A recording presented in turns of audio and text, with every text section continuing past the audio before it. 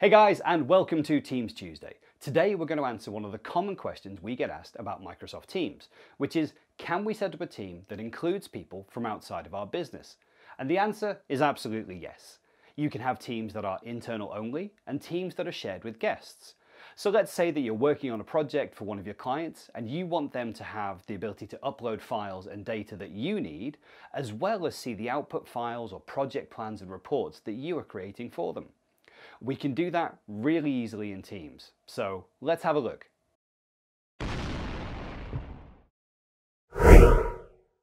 Now, firstly, we want to make sure that your Office 365 tenant is enabled for external sharing.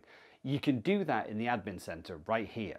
Now, your IT admin will need to take care of this part first if it's not already enabled. Once that's done, let's pop into Teams and create a new team. Here we'll choose to create it from scratch and create a private team.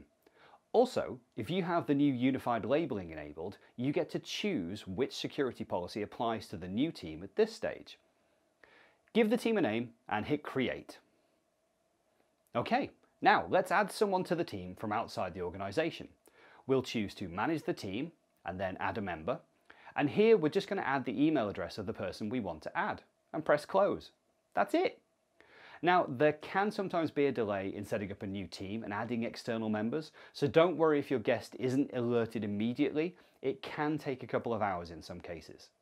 Next, we're going to create a new file that we're going to work on with our client. In this case, just a simple Excel file for sharing project information. You can see that we can actually do all this directly in Teams. Once it's created, we can immediately open up a conversation with our client to chat about this specific file, discuss the project, or guide them on what we need them to fill in here. Now at this stage, there's nothing else we need to do for us to share this with the client. Through Teams, they'll have direct access to this file and the conversation. They can upload other files and chat to us. Guests in Teams get many of the same benefits. We can use chat with them here. As I say, they can upload files, and we can use app mentions to alert them to really important updates. So let's have a look at what it looks like for them in the guest experience. Up here in the corner, they're going to be able to switch from their current Teams tenant to their guest access in yours. They can see and review the invitation, understanding that they'll be giving access to their name and their email address as part of this acceptance, and after a moment, they're in. Immediately, they can read and respond to any channel messages, again using app mentions if they want to direct the conversation to particular team members.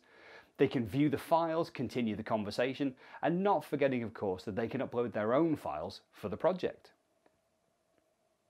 So you can see that it's quite straightforward to join your clients into Teams and share files, collaborate on projects, and stay connected, all while keeping a single version of those files in one secure location. No ping-ponging emails around, no dramas about who's got the latest version of the document.